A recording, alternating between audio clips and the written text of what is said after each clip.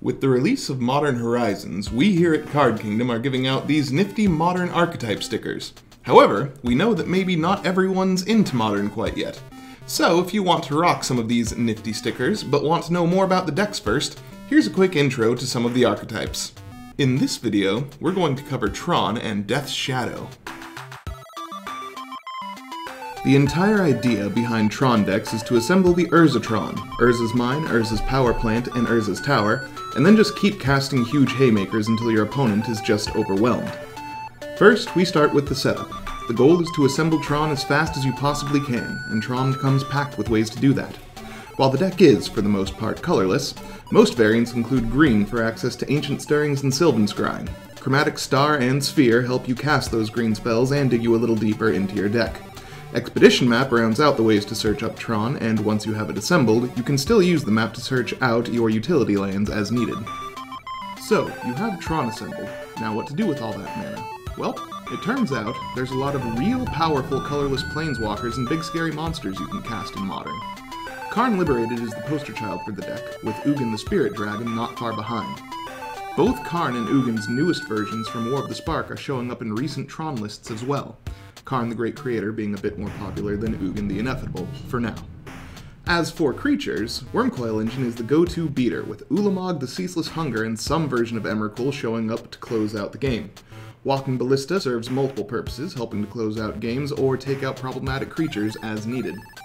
If you end up in trouble, Oblivion Stone can reset things in a pinch, sparing your best cards if you have the window to put fate counters on things. Most versions of Tron play some number of Relic of Progenitus mainboard as well. Even if your opponent isn't on a graveyard strategy, it can just draw a card when you need it. So that takes care of the main deck. Now for the sideboard. Some of the more popular sideboard cards you'll find in Tron are things like Nature's Claim, Thragtusks, Surgical Extraction, Thought-Knot Seer, Trinispheres, Chalice of the Voids, and so on. There's a lot of sideboard options, it just depends on what you think you'll want for where you're playing.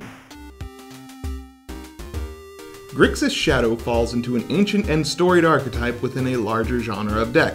Good ol' suicide aggro. The deck takes its name from the card Death's Shadow, which is a 13/13 for a single black mana? There is a slight drawback. It gets -X/-X, where X is your life total, so you need to be at 12 life before you can even get it on the battlefield.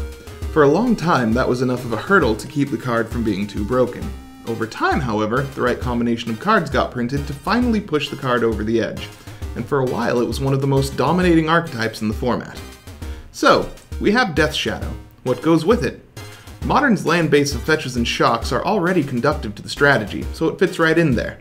The land base alone can get you into shadow range by turn 3, but we need other stuff to do until then. We'll start out with most of our non-creature spells. Fatal Push helps keep the board clear, along with Dismember, which also drives our life total down.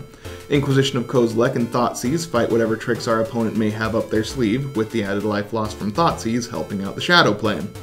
Mishra's Bauble essentially just thins out our deck for free and gives us a bit of information at the same time. Thoughtscour gets us through our deck faster, and as a bonus throws cards into our graveyard. Wait, why is that good? Because of the rest of our creature suite.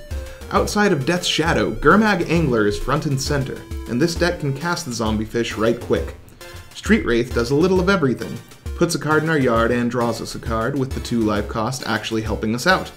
Snapcaster Mage lets us rebuy our spells we've thrown in the bin, and Jace Finn's Prodigy does much the same. The main goal is to land a quick Angler or Shadow and protect it long enough to kill the player across from you. And as those 2 creatures get big quick, Stubborn Denial does a very good job of protecting them, with Temur Battle Rage being the nail in the coffin, allowing for an insane amount of damage real fast. The sideboard is a grab bag of good Grixis cards. Disdainful Stroke, Kolaghan's Command, Liliana the Last Hope, Abrade, Engineered Explosives, and so on. Grixis is a powerful color combination, so the right sideboard is going to switch up depending on your local meta, what else is popular at the moment, and so on. Obviously, these decks are going to be changed up over time as new cards come into the format, but the general idea will remain the same. So which of these decks do you like better? Which would win in a heads-up match? Let us know your thoughts down below. Thank you.